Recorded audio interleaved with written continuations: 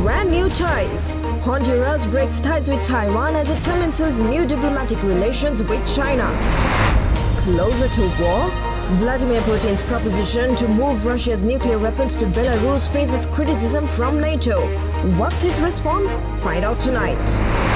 Apocalyptic warnings. Donald Trump cast the 2024 elections in doomsday terms as rumors rise on his arrest. And cherry blooms. Washington's tidal basins goes pink as cherry blossom blooming season begins.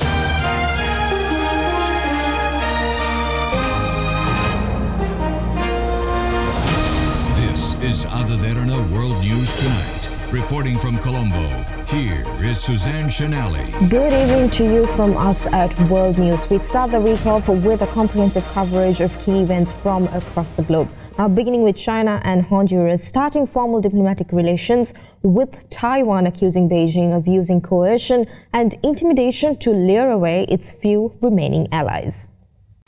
It is a blow to Taipei, with yet another country breaking off ties. The Honduran Foreign Ministry says it now recognizes the People's Republic of China as the only legitimate government that represents all of China, adding in its statement that Taiwan is an inseparable part of Chinese territory.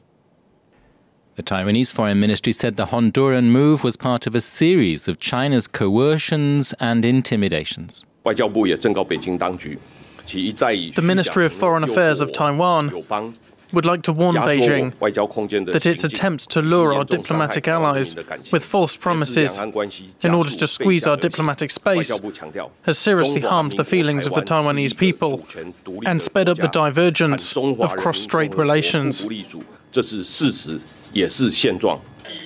Taiwan accuses Honduras of demanding exorbitant sums of money before ending ties. The Honduran move followed negotiations with Beijing, including on building a hydroelectric dam. In Washington, the State Department said while Honduras' move was a sovereign decision, it's important to note China often makes promises in exchange for diplomatic recognition that ultimately remain unfulfilled. It added, "We strongly encourage all countries to expand engagement with Taiwan and to continue to stand on the side of democracy, good governance, transparency, and adherence to the rule of law." The switch leaves Taiwan with just 13 countries that formally recognize it over China, having lost several Latin American allies in recent years. Now, meanwhile, Saudi Aramco signed an agreement with the Chinese partners for an oil refinery and petrochemical project in northeast China that is expected to start in 2026 to meet the country's growing demand for fuel and chemicals. The project in Liaoning Province's city of Pangjin will be Aramco's second major refining petrochemical investment in China and follows the world's top oil exporter reporting a record profit of $161 billion in 2022. Saudi state-owned Aramco said in a statement that joint venture Huajing Aramco Petrochemical Company will build and operate the complex that will house a 300,000 barrel per day oil refinery and a cracker with annual production capacity of 1.65 million tons of ethylene and 2 million tons of paraxylene. Construction at the complex will start in the second quarter after the project secures the required administrative approvals. The plant is expected to be fully operational by 2026, and Aramco will supply up to 210,000 BPD of crude oil as feedstock for the plant. State-owned Norinco Group, a Chinese military equipment maker, owns 51% of HAPCO, while Aramco and Pangjin Xinjiang hold stakes of 30% and 19% respectively. Separately, Aramco signed a memorandum of understanding with the southern Chinese province of Guangdong to explore cooperation in sectors including energy, finance, research and innovations, according to a post on the provincial government's website. Over on updates of Myanmar's military coup, the country's ruling military paraded an arsenal of weapons in the capital in a grand display of force days after the United States imposes fresh sanctions against the junta for inflicting pain and suffering on the people of Burma. The array of equipment ranging from rocket launchers to tanks was deployed alongside hundreds of marching troops to mark the country's annual Armed Forces Day. Myanmar's military has ruled the impoverished Southeast Asian nation with an iron fist for most of the past 6 decades, apart from a brief 10-year flirtation with a quasi-democracy that came crashing down in 2021 when the general seized power once more. Monday's parade was the third time the military, known as the Tatmadaw, was marked Armed Forces Day since overthrowing the democratically elected government of Aung San Suu Kyi, who was since then sentenced to 33 years in prison during secretive trials that her lawyers say are politically motivated. Speaking to the crowd during the parade, the junta leader Min Aung Hlaing said that Tatmadaw will put in effort into achieving full law enforcement and tranquility across the union to ensure the socio-economic security of all citizens. In a report by the Global New Light of Myanmar, long considered the mouthpiece for whoever is running the country, Armed Forces Day will safeguard the nation's interest of the state, lives and property of people, and to put a strenuous effort in respect corners in times of natural disasters. It also added that the objective of the day is to provide the necessary assistance by Tatmadaw for holding a free and fair multi-party democratic general election. Fresh updates have arrived on the Ukraine-Russia conflict as NATO slammed Vladimir Putin for dangerous nuclear rhetoric after the Russian president announced plans to station tactical nuclear weapons in Belarus, while his forces stepped up shelling of the frontline Ukrainian city of Avdiivka. Putin, in retaliation, said that the Western countries are seeking to put together new global alliances persistent of those forced by the Axis powers prior to the World War II. NATO on Sunday criticized Vladimir Putin for what it called his dangerous and irresponsible nuclear rhetoric. This comes after the Russian president said Saturday he would station tactical nuclear weapons in Belarus, Ukraine's neighbor. Putin likened it to the U.S. stationing its weapons in Europe while insisting that Russia would not violate its nuclear non-proliferation promises. A NATO spokesperson said in emailed comment Sunday that Russia has consistently broken its arms control commitments. It's one of Russia's most pronounced nuclear signals since the beginning of its invasion of Ukraine 13 months ago. And Ukraine's foreign ministry on Sunday called for an extraordinary meeting of the UN Security Council and for the international community to take decisive measures to prevent Russia's use of nuclear weapons. Washington played down concerns. White House National Security Council spokesman John Kirby said the U.S. had seen no sign that Putin had moved any nuclear weapons. I can tell you that we've seen nothing that would indicate Mr. Putin is preparing to use tactical nuclear weapons in any way whatsoever in Ukraine. And I can also tell you that we haven't seen anything that would cause us to change our own strategic nuclear deterrent posture. Meanwhile, Ukrainian forces have managed to blunt Russia's offensive in and around the embattled eastern city of Bakhmut, the scene of brutal fighting in the last few months. Ukraine's general staff said on Sunday that Ukrainian forces had repelled 85 Russian attacks over the past 24 hours in several parts of the eastern front, including Bakhmut. Separately, Britain's defense ministry said the months-long Russian assault on the city had stalled, mainly as a result of heavy troop losses. Israeli President Isaac Herzog urged the government to halt its bitterly contested judicial overhaul, a day after Prime Minister Benjamin Netanyahu sacked his defense minister for opposing the move, sparking massive street protests. Israeli Prime Minister Benjamin Netanyahu fired Defense Minister Yoav Gallant on Sunday after Gallant called for a halt to a controversial judicial reform plan. Gallant, a lawmaker from Netanyahu's right-wing Likud party, broke ranks on Saturday by publicly urging Netanyahu to suspend the legislation. He said, quote, "The growing rift in our society is penetrating the Israel Defense Forces and security agencies. This poses a clear, immediate, and tangible threat to the security of the state. I will not allow this." His dismissal marks the largest public fracture to date in Netanyahu's coalition government over the proposed reforms that have sparked mass protests and even dissent from some in the nation's revered military. Others in Netanyahu's party have begun to waver. A top lawmaker echoed the defense chief's call to pause the contested judicial overhaul on Sunday. Dissent from the premier's own party and cabinet has compounded months of unprecedented mass protests by Israelis who fear the package of reforms could endanger court independence. I'm fighting for the future of my country as I know it. I grew up in the Soviet Union I know exactly what it means to live in a dictatorship regime. I'll do everything in my power to prevent my country from becoming one. Netanyahu, who is on trial on graft charges that he denies, says the overhaul will balance out the branches of government. A key bill effectively giving his religious nationalist coalition more control over the appointment of judges is expected to be brought for ratification this week in the Knesset, where he and his allies wield 64 out of 120 seats. But how, or even if, that as yet unscheduled vote will proceed has been thrown into question by Likud dissenters. We're going into a short commercial break. More world news on the other side. Stay with us.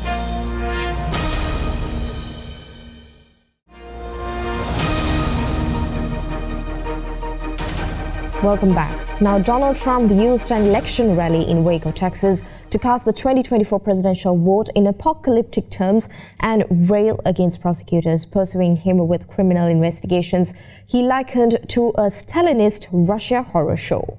At a political rally over the weekend, former U.S. President and current Republican presidential candidate Donald Trump cast the 2024 election contest in dark and apocalyptic language. The only way to stop these arsonists is to rebuke and reject this evil persecution by sending us straight back to the White House to expel the communists and the Marxists and all of them. Trump spoke to a crowd of thousands in the city of Waco, Texas on Saturday. The twice impeached former president is currently facing a raft of state and federal investigations. He continued to claim without evidence that the probes were examples of political persecution by Democratic President Joe Biden's government. The Biden regime's weaponization of law enforcement against their political opponent is something straight out of the Stalinist Russian horror show. And he continued to falsely claim his 2020 election loss was due to fraud, claims that fueled the violent attack on the U.S. Congress by his supporters on January 6, 2021. It's a rigged system. Like we had a rigged election, we have a rigged system. And he offered support and sympathy to those who were charged in the Capitol riot, who he described as likewise victims of persecution.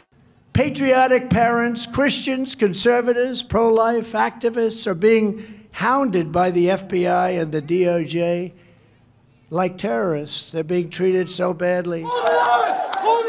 The Capitol riot left 5 people dead. More than 100 police officers were injured as Trump supporters battered and bludgeoned their way inside Congress in an effort to stop lawmakers from certifying the election results. Trump has turned to increasingly incendiary language, warning of death and destruction amid reports a Manhattan prosecutor could be close to charging him over an alleged hush money payment to an adult film star. Trump's former attorney, Michael Cohen, says he paid $130,000 to the performer Stormy Daniels to buy her silence over what she says was a sexual affair with the Republican candidate. Cohen says he was reimbursed by Trump, who marked the hush money payment as legal fees. Campaign finance violation. Guilty, guilty, guilty. Legal experts say Manhattan District Attorney Alvin Bragg may believe that falsified business record was an attempt to conceal a campaign law violation. Trump denies the affair, maintains his innocence, and says the probe is a partisan witch hunt. His supporters waved signs in agreement. His campaign has attempted to raise money off news of the pending indictment. Some supporters said Trump's arrest would strengthen their support for him, dismissed the allegations against him, and one seemed unfazed that the self-proclaimed conservative candidate might have paid off a porn star. A grand jury in New York could vote on criminal charges against Trump this week.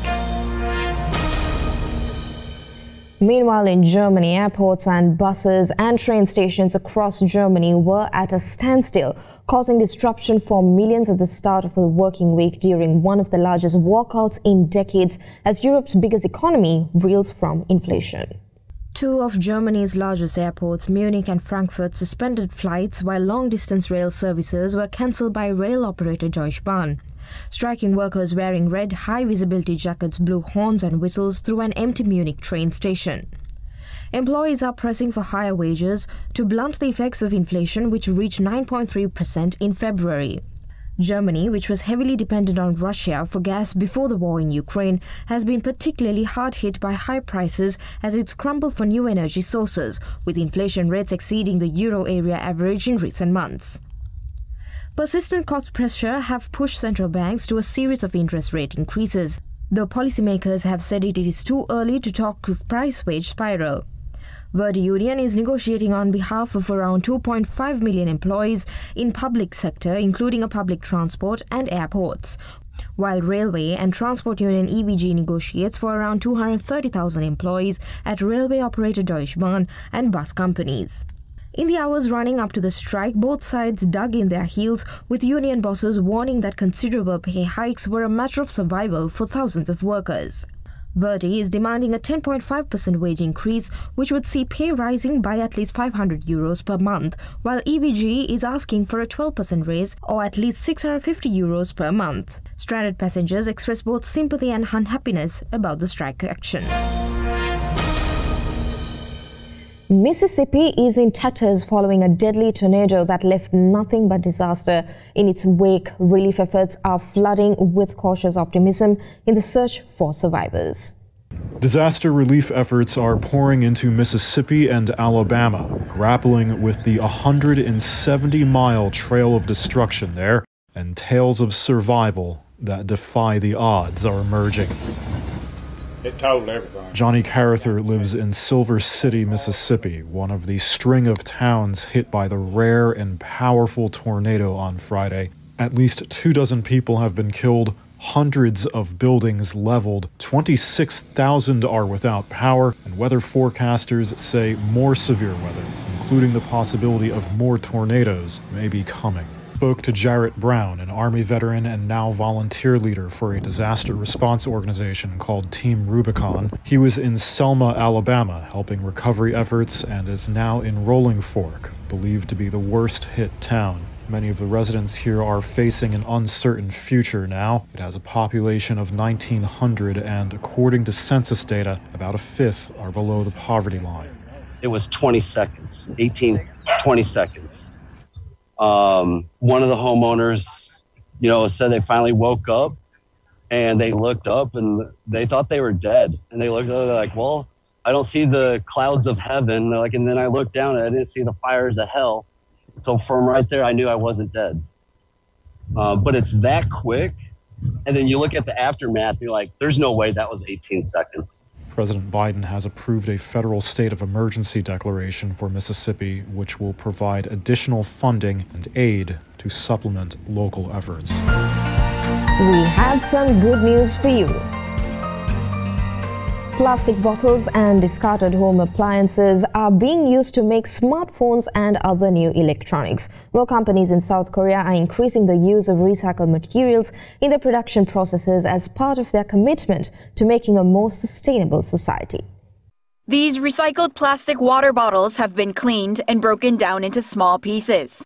A high-temperature procedure first turns the pieces of plastic into thin fiber-like strings, then into even smaller grain-like particles. This material, created from melting plastic waste, has now become an essential part of making smartphones. Samsung Electronics has been increasing its use of recycled materials, like fishing nets and plastic bottles, for parts in their phone manufacturing process. For their latest smartphone, the Galaxy S23 Ultra model, up to 12 parts were made from recycling such plastic waste.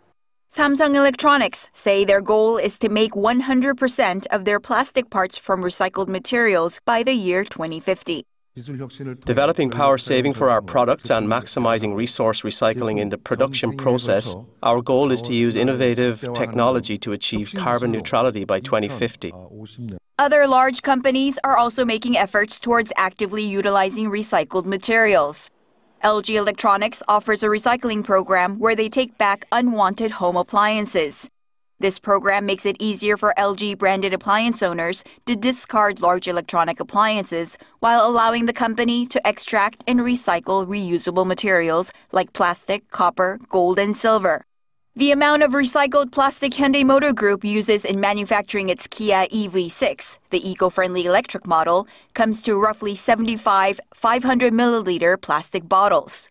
In the production industry, tens of thousands of tons of recycled plastic are used in new products every year.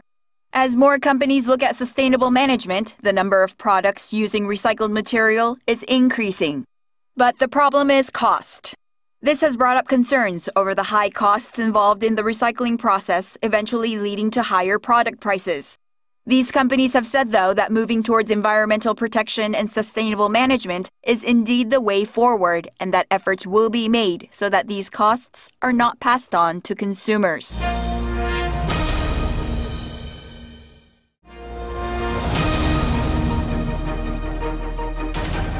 Welcome back, and for more news, let's take you around the world in a minute. Large hailstones and high winds pummeled the city of East Point in the United States state of Georgia, adding to severe weather seen across the southeast of the country over the weekend. Videos showed that hailstones around an inch across raining down in the town, which lies in the suburbs of Atlanta. U.S. Vice President Kamala Harris arrived in Kotoka International Airport in Ghana, the first stop of three-nation tour of Africa.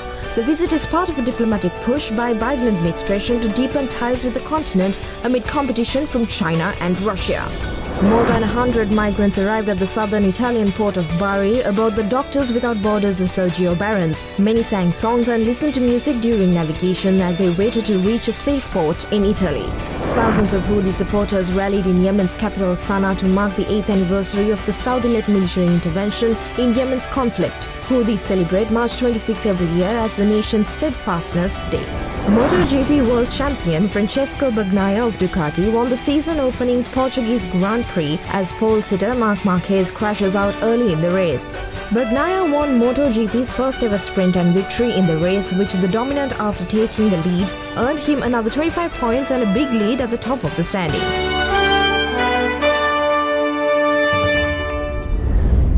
And that's all the news we got for you tonight. Join us again tomorrow for more news around the globe. And in case you missed to watch any of the stories we aired tonight, you can always rewatch by catching us on our YouTube channel, youtube.com/Derana English. And finally, tonight we end things off in Washington, D.C., where thousands of people gathered along the tidal basin to take in the sights of the city's famed cherry blossom trees in peak bloom. Thanks for watching, stay safe and have a good night.